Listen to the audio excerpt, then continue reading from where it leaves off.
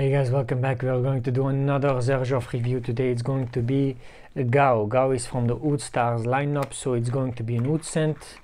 I have high hopes for this one. Until now, the Xerjoff Oud Stars lineup has been pretty good, but this is a bad sign. The sample I got from my nephew, he barely used it. It means he didn't like it, he disliked it. So let's just spray just once and see what it means. Okay, this is very unique. Oh, you can definitely smell the oud in this one. It's not a skanky oud, it's a very medicinal oud. Damn, this is strong stuff. This just took over my nose fully.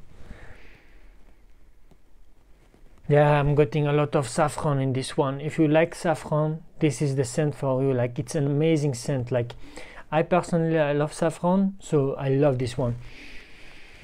It's reminding me a bit of Maison Francis Courgence oud Velvet Mood, which has saffron in it, but this one is an overdose of saffron and it's amazing. You can really smell it very nicely.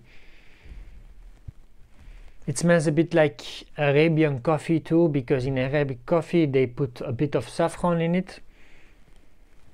It's resinous. It's really like, it's like those oud attars that you can get, like real essential oils, like the real extracts. Yeah, it's amazing. I'm getting a lot of saffron. The resins, it's a bit of juniper, but that's it actually right now. I'm just getting oud, the resins, saffron, a bit of juniper, some green tree kind of. It has some freshness to it, but at the same time it's warm and spicy because of the saffron oud. This one is amazing, guys. I was not expecting this one to be so good. Like, really, it's an amazing scent.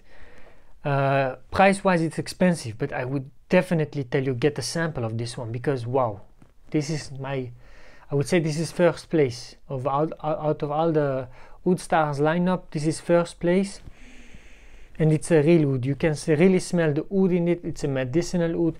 Personally, my preference goes to medicinal ouds compared to skanky ouds, so I am biased towards the medicinal ones, and this one is better than the Francis Courgence one, because the Francis Courgence one, I get nauseating, I get a headache. Get a sample of this one. This is really worth it. It smells like this amazing woody, dry, aromatic, herbally oud, because it has that juniper elements inside of it. If you smell deeper into the juniper, you're getting a bit of the gin tonic smell. The saffron, the oud, it's amazing. Longevity wise, sillage wise, expect this one to be bombastic, because it's a Xerjoff at the end of the day. Male and female, all of them can wear this one. It's amazing. It's opulent, rich. It smells thick, not light at all. Winter time for sure, night time. This is not for the mornings, the afternoon, no, for sure not, because it's too strong. It has just a bit of animalic touches inside of it, but it leans a lot to the medicinal side of oud. This is beautiful. I really love this one. I can't say anything bad, to be honest, about this scent, because it's just such a good scent. Would you wear this at the office? Definitely not. Would you wear this in the evening when you're playing poker or chess with your good friend? Definitely, you can wear this one. As a woman, as a lady, can you wear it? You can wear it. But as I said, like, don't wear this at the office, don't wear this anywhere that you can be provocative, because this scent, even though it's not a skanky oud, this can be provocative, especially in Western world, in Western countries, because they are not used to this kind of smell. It's a bump. It's really a bump. Like the saffron oud combination in this one, this is a bump, and this one gets my respect. a lot. I'm giving it a 9 out of 10.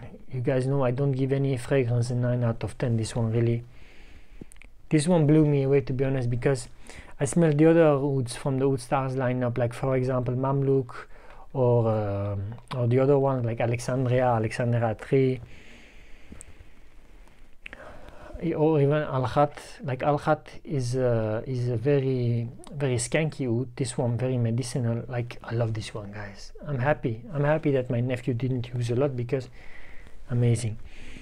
So for sure, get a sample. I heavily advise get a sample. I'm in love with this one. I think it's possible that in the near future I might just get a bottle of this one, because I love it, guys. Hope you guys enjoyed this review. I'll see you guys in the next one. Ciao, ciao.